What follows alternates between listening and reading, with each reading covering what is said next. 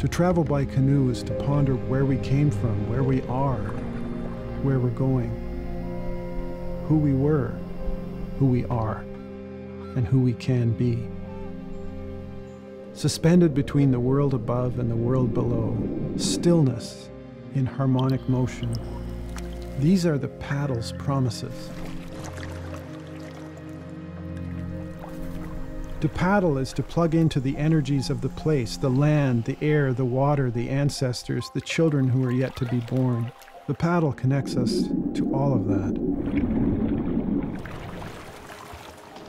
To pull is to connect to the river itself, but also to the lands it nourishes.